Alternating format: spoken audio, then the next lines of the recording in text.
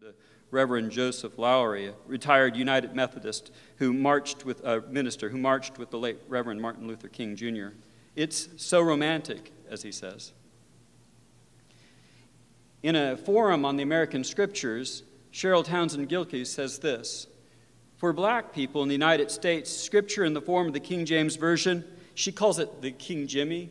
I'm a little bit uncomfortable saying that, not because she says it, but I don't have the authenticity to word it the way she did. So, she says the Scripture in the form of the King James Version became a central element in their cultural and spiritual toolkits. That toolkit helped to form and sustain prophetic and apocalyptic worldview, and that worldview mined the King James Version to outfit oral and literary traditions that promoted survival, affirmed personhood, constituted culture, and imagined community. For African American Christians, the Bible was, and to some extent still is, central to the quest for miracles. The questions of theodicy, why, Lord, and the presence of God in a world of multifaceted oppression. She, in another part of her remarks in this forum, she says, these scriptures are a shared language that enables a diverse African-American population to remember, retell, and relive these stories of survival and liberation.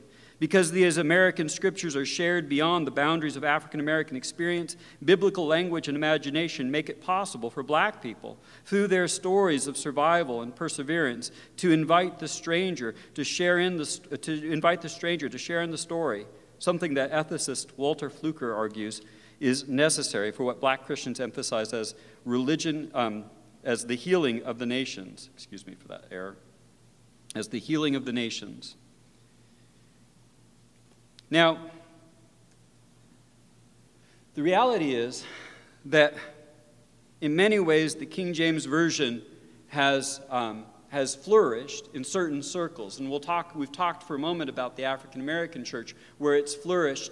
But even there, you see it in the comments of Reverend Lowry that the translation, that the young people aren't necessarily retaining and using the King James Version. They're moving on to other versions, but they're still part of the culture, part of the identity of African Americans that goes all the way back into pre-Civil War and early slavery days, when the only time that they had any kind of self-authority and self-governance was in their churches, and the King James Version was the Bible that they gathered around and learned from. And even though it was used by their white masters to oppress them, it was also used by them to find liberation and discover that the story of the Exodus was their story.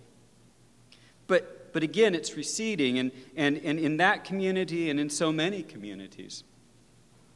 And it seems that there's understandable reasons why it would recede. It's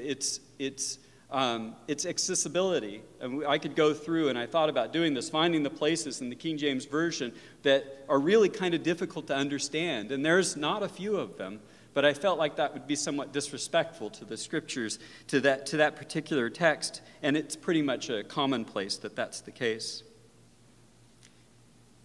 Where for so long the King James Version had shaped education and had been the foundation. This was the text that so many people had learned to read from when there was no other source for them to read from.